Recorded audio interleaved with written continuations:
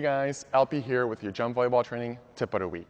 This week I'm still at the Team Canada Training Center in Gatineau, and I'm here to tell you about a tip about hitting, all right?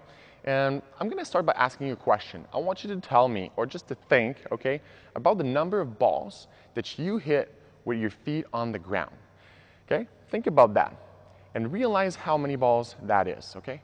And I can tell you right away that it is a lot of balls because you come into the gym, you start hitting some balls at the wall, you do some pepper, some one-on-one, you're always hitting the ball from the ground. So what I tell my athletes is to realize that this is a great opportunity to train what you will have to do once you are in the air hitting an actual ball, okay? So I'm gonna give you a little tip about how I like to get my athletes to warm up their hit so that they really recreate what's going to happen when they jump at the net. So first thing, when you jump, okay, you are going to bring both arms up, okay, because you're going full out, boom, you're jumping, both arms are going up, okay? So when we warm up, we're going to want to bring both arms up, okay? Often we see players, they'll do this, okay, and arms are not going up. This is not recreating an actual situation, an actual hitting situation, okay? So first thing is we're going to toss the ball with two hands so that arms go up, all right? The second thing that does is that it keeps the ball floating, okay? And I'll ask you one thing. How many times does your setter set you the ball with a spin so that you can hit the ball over the net?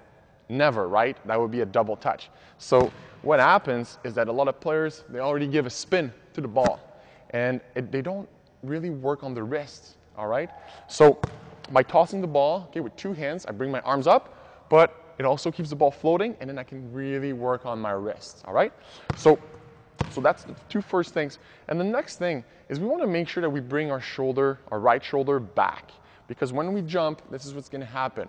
We always jump open to the setter, up, right shoulder goes back, and then I'm ready to rotate and come from my hit. So those are the three things that we're going to be careful about, okay? And we're just going to simply warm up our shoulder like this. So I'll toss with two hands, up, okay? So you saw, okay?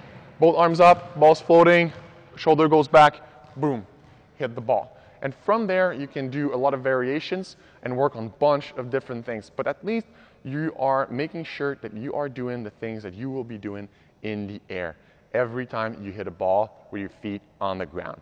So use all those reps, guys, to get better in the air and to get better at volleyball and to get better at hitting, guys. So thanks for listening, guys. Thanks for watching. I hope you enjoyed this tip. Try it out. Let me know how it goes. Also, let me know what you want to learn about, and I'll catch you next week for another jump volleyball training tip.